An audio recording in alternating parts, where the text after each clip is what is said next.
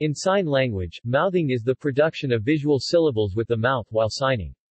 That is, signers sometimes say or mouth a word in a spoken language at the same time as producing the sign for it. Mouthing is one of the many ways in which the face and mouth is used while signing. Although not present in all sign languages, and not in all signers, where it does occur it may be an essential, that is, phonemic, element of a sign, distinguishing signs which would otherwise be homophones. In other cases a sign may seem to be flat and incomplete without mouthing even if it is unambiguous. Other signs use a combination of mouth movements and hand movements to indicate the sign. For example, the ASL sign for not yet includes a mouth gesture where the mouth is slightly open. In such cases, mouthing is not available. Mouthing often originates from oralist education, where sign and speech are used together. Thus mouthing may preserve an often abbreviated rendition of the spoken translation of a sign. In educated Ugandan Sign Language, for example, where both English and Ganda are influential, the word for very, avenue, is accompanied by the mouthed syllable nyo, from Ganda nnyo, very, and abuse, jo *, 5b, is accompanied by vu, from Ganda onvuma.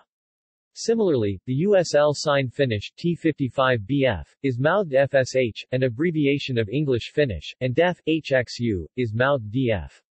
However, mouthing may also be iconic, as in the word for hot of food or drink in ASL UTCBF, where the mouthing suggests something hot in the mouth and does not correspond to the English word hot. Mouthing is an essential element of cued speech and simultaneous sign and speech, both for the direct instruction of oral language and to disambiguate cases where there is not a one-to-one correspondence between sign and speech.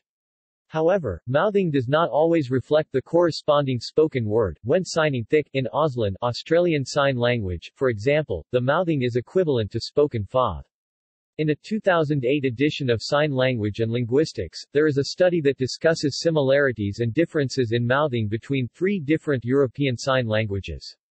It goes into detail about mouthings, adverbial mouth gestures, semantically empty mouth gestures, enacting mouth gestures, and whole face gestures.